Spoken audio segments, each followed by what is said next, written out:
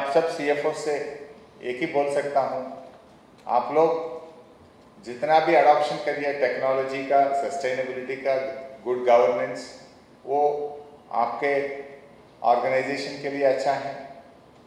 हम भी सरकार के तरफ से जो भी आपके लिए मदद चाहिए हम पूरी तरीके से मदद करेंगे।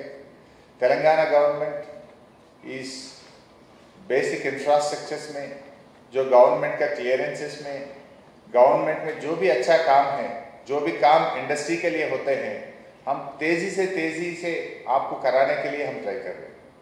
In fact in government also whatever the programs we do only digital transfer. ప్రస్తుతం మనతో ఉన్నారు సిఎస్ఆర్ ఎస్టేట్స్ చైర్మన్ గారు శేఖర్ రెడ్డి గారు. ఎలా ఉన్నారు? అంత మంచిది. I am also chairman for the CII Telangana. Yeah.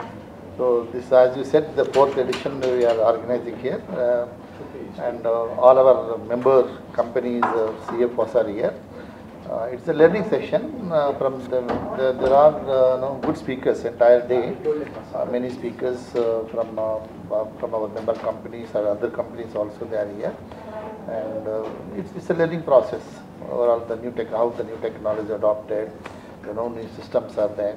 ఈసారి దీని వచ్చేసి technology, sustainability and governance. So దీనికి సంబంధించి ఏం చెప్పాలి? No, you should hear all the speakers on that because that is their domain expertise. There is only learning process, as you said. No, whoever has the domain expertise, those speakers have been called here. They are going to touch upon that subject. So it's a learning process for our members to improve their own company performance, see that they adopt the latest technologies in the coming future, and be prepared for the to be equal level at the international standard. So that will help our industry to perform well and to cut down the cost of the overall the product cost, and wherever they can save it, how to make it more and more robust and more performance oriented. These systems will help them in adopting the technology. So real estate రంగాల్లో CFO role ఏంటి మరి? Like any other company, CFO role is very big. Is a as Harish Rao said, is a backbone for every company. Like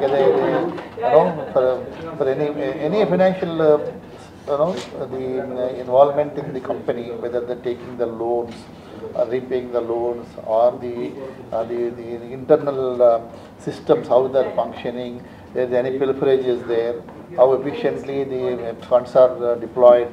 So all these things, that is his job, and where the surplus money has to be spent, how efficiently they can run their finances, and where to get lesser interest rates. So because our real estate industry, basically we need a very a cash intensive industry. So how best we can our inventory. Inventory, minimum inventory, how you can run the show from stage to stage of the construction. Because if you buy huge inventory, keep it there, the interest component is there, which is huge, that means our profits will come down. Or we have to charge the customer more. So that is not a best practice. So the best practices are to learn from all the speakers who are there present here today. So in each sector, in every technology, even sustainability point of view. So definitely that will rethink us.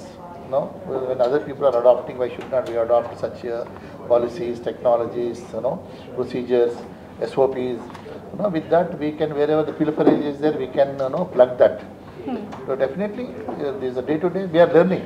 It's not that it is happening today, but over a period of time in every company, every CFO is try to educate himself and help the company, and even the promoters also nowadays. Most of the promoters also learning. For all of us, it is a learning every day. So we have to compete with each other, even among the developers or among any product manufacturer also. There is a lot of competition. So unless they come out of the best practices, they will not survive. Your cost of end product will go up. You will become a sick company. Or you have to pay your finances for which you have taken loan from different financial institutions. Unless you place those funds in a proper way, in a fruitful manner, and at the same time you should get back your profits. No? So in everything they will play. Finance department will play a big role, and people are using now technology, and also to the sustainability component is also there. And even how best we can take care of our surplus funds, where to spend that money also, in which direction, how to expand our companies also. So all these things, the different experts are there, and you can also speak to them, learn more from them. I'm a developer. Whatever I know, I told you. The Deputy CFO for Dr. Reddy's. So what are the current challenges CFOs are facing right now? So is mainly, suppose now technology is becoming very rapid phase for most of the companies. If without technology, definitely I think the company cannot run if you next 5 years. If you see that's where is how we can bring the best technologies and how technologies can enable the business growth. It is like embedded very much into the businesses. As you're mentioning technology, so ChatGPT gani, OpenAI gani, how it is going to rule the CFO world? So it is simple. Suppose today if you have to draft any legal contract, suppose like we have to go to the legal person, we have to go to the respective functions, it takes a long time. You just go and ask the ChatGPT, just give the draft agreement. It is almost 80 to 90% text is perfect. Only the 10%, 10 to 20%, whatever is suiting the contract terms, and that only to be incorporated. So if the way in which I think it is happening, all the lower level, even some of the jobs also may get into the automated.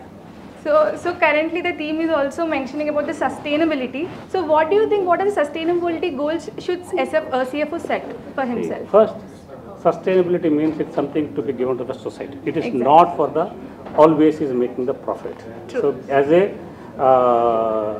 as a responsible company, how we are contributing to the society in the form of CSR, or how water neutrality, or the energy savings, or any other activity.